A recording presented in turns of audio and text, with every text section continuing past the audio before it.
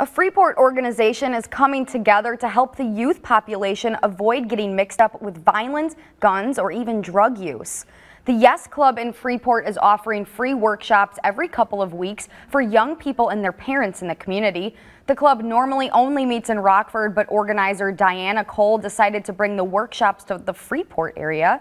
Cole hopes parents and local leaders understand the importance of teaching kids good values at a young age. We're just keeping it real. We're talking about how to save our kids. We're talking about helping kids to know how to choose right from wrong and how to say yes to success and no to all that other stuff that's taking them out.